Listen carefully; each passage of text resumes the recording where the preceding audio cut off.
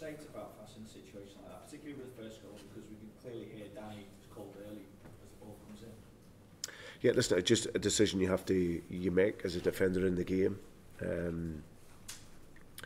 no real trouble. The ball's coming in. It's like you say, it's coming into Danny's hands. But it's, as a defender, you make those decisions. And since he's been with us in the short time, he's been absolutely brilliant.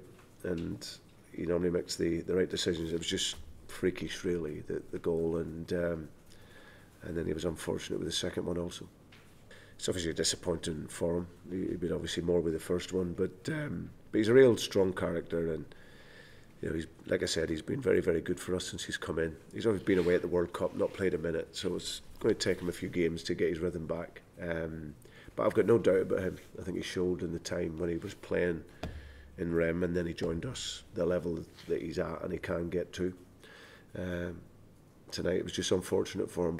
I had that once in my career that a player scored 2 own goals. I really feel for him, honestly, because it was absolutely unlucky. The first is how can it be more unlucky? In the second one, if you ever played football, you go full speed in that situation, direction goal, you would expect the ball goes in.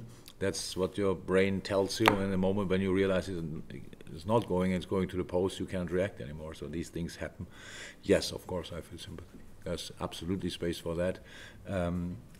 But whatever I say now will not change it. So, but the boy will get through this, obviously, and Brent will help him with that, so everything will be fine.